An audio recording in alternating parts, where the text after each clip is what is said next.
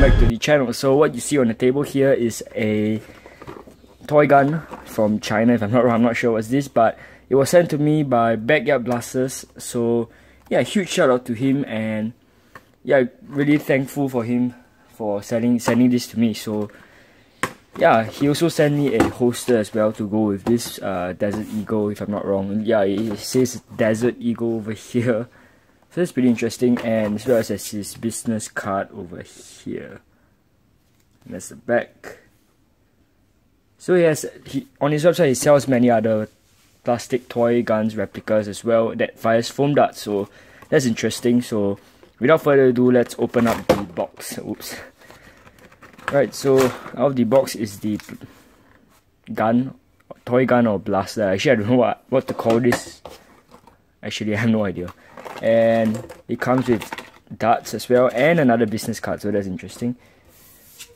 Where did the other dart go? Alright, so the darts are here. So if I'm not wrong, it comes with 4 of the darts, and they are suction cup darts, so that's interesting. But this one got kind of squished during the shipment. Yeah, let's throw that away. That's useless. Right, so this is the toy gun. It's pretty small, definitely not 1-to-1 scale of the real Desert Eagle. And yeah, how it works is you insert the dart in front over here, you pull this back, and you fire. Oh yeah, it actually sticks on the... Hey, let me try it again. It sticks on the... Yeah, it sticks on the display case. So that's interesting. Sounds powerful as well, but well, we'll see. And yeah, let's go on to the firing range and test out how far this blaster can actually go. Well, and this is the holster. Wait, I haven't talked about the holster yet, right? So yeah, this is the holster, and how the holster actually works is you insert the blaster inside here. And it looks pretty nice. Sorry for that. And yeah, it looks really nice with the toy gun inside. So yeah, that's really cool, but sadly this thing is for right-handers only. I'm a lefty, so this is gonna be a problem for me. But well, whatever, it doesn't really affect me much.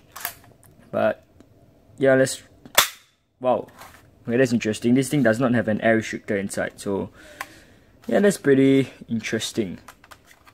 Alright, let's go on to the firing test. I'll be firing off one of the actually I'll just be firing off the Nerf compatible darts. So yeah, let's see whether it actually works on this blaster. So I have it primed already, and let's fire.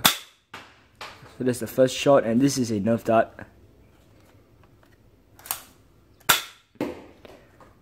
Yeah, as you can see, the performance is not really fantastic. It's actually a bit bad, but what can I say? This is a small blaster, and I doubt the plunger tube size is actually very big also.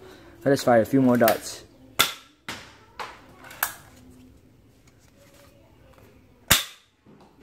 Okay, well that was bad. Okay, well let's go on to the final opinion of the Desert Eagle. For the final opinion of the Desert Eagle toy blaster, I would say yeah, it's a pretty little interesting blaster. I mean, well, it's a cool blaster. If you're into those toy gun replica collecting, I'm sure you'd be interested in getting this toy gun. But yeah, that's pretty much it. There's nothing really interesting about this blaster. The bad thing is only the range of this, but I can't complain much as this is not a Nerf blaster. So yeah, you wouldn't expect so much out of this, right? So yeah, that's pretty much sums up for the review of this blaster. There's nothing really much to talk about. It's just simple pullback and fire. Wow. Oh, wait, I just found out something interesting. This blaster actually has a good seal. You see here? If I put my finger in front here, just my finger, and I press the trigger. Wow. This blaster has an amazing seal for a toy blaster. Yeah, that's something interesting. I didn't expect this blaster to have a seal. That's almost about 80%, 90% seal. Yeah, so that's interesting. Okay, that is a pretty good seal for a blaster like this. So yeah, this one got something nice about this is that it has a good seal. So that is pretty much sums up my review for the Desert Eagle toy blaster as well as the holster, which actually have nothing much to talk about. It's just you put it on the side of your belt. Yeah, But basically that's it for this review. I hope you enjoyed this video, and I'll leave a few links down in the description about Backyard Blasters channel as well as the web store. So yeah, go ahead and check them out. Finn's a cool guy, and yeah, see you guys in the next video.